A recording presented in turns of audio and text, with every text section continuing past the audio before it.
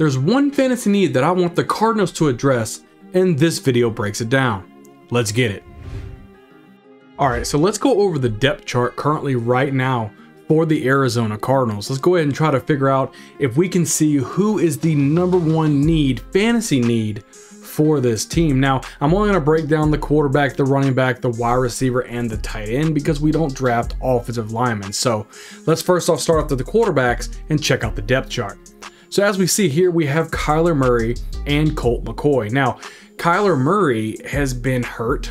He's been kind of a frustrating type of player to have around into this organization. They already got their head coach that hired or that drafted him fired. He's done for. Kyler Murray, they even put in his contract at the beginning saying that he had to do X amount of video research and studying for the games because maybe he's not as much of a leader as we think he is, but he should be ready to go for week 1. He should be back healthy. We don't know if he's going to have his main wide receiver and DeAndre Hopkins there, but that's kind of wait and see. Colt McCoy is a viable backup if Kyler Murray does miss some time. He can get the job done. He's just not as electric as a Kyler Murray is. So let's go ahead and look at the running back position. Check out the depth chart. We're looking at James Conner, Keontae Ingram, Corey Clement, and Tyson Williams. Now they did draft Keontae Ingram to kind of be the replacement for James Conner. He really just didn't really fill the part in.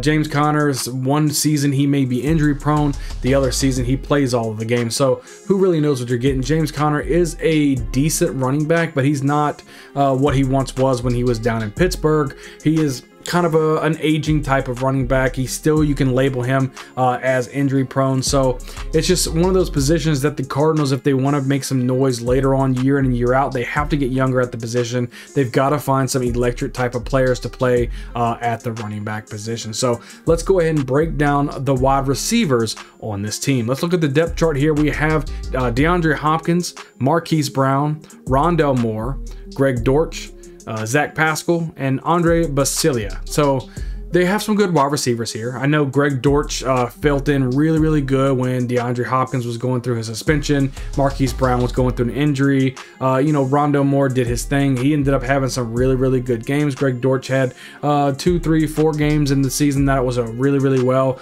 until DeAndre Hopkins came back and then Marquise Brown came back. So we're going to have to wait and see, does DeAndre Hopkins indeed move on? Do they trade him to a different team? That would make Marquise Brown as the #1 wide receiver, but they do have some depth here with Rondale Moore and Greg Dortch, you know, so they're going to have a 1, 2, and 3 at least, possibly a 4 if DeAndre Hopkins stays on board. They're pretty set at the wide receiver position as of right now. Let's go ahead and look over at the tight end position. Let's check out the depth chart.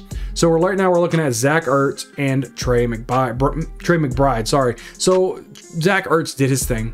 He ended up getting hurt last year, but he was a top 5 tight end until he got hurt. Trey McBride, he was touted as the best tight end in the draft when he was selected. He has the ability to get the job done.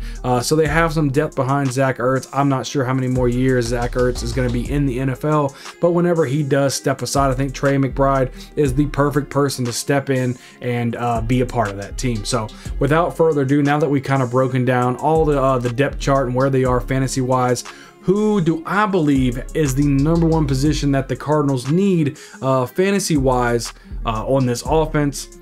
I'm going to say it's the running back position. So we're looking at the running backs, James Conner, Keontae Ingram. I just don't think it's going to get it done. They need to be able to draft somebody in there and give some electric behind the field. This is DeAndre Hopkins isn't going to be around forever. They already got a little bit of youth in Greg Dortch and Rondale Moore. So they got Trey McBride at tight end. They've got Kyler Murray at quarterback. They've got youth, just not really at the running back position. Yes, they do have Keontae Ingram, but I don't really think he fits the mold of what they really want. But other than that, that is what I believe for the Arizona Cardinals and what they need as the #1 fantasy option. We've got a whole series coming out here of breaking down every single team in the NFL of what I think they should have on offense. But I can't wait to see you guys on the next video. We'll see you guys next time.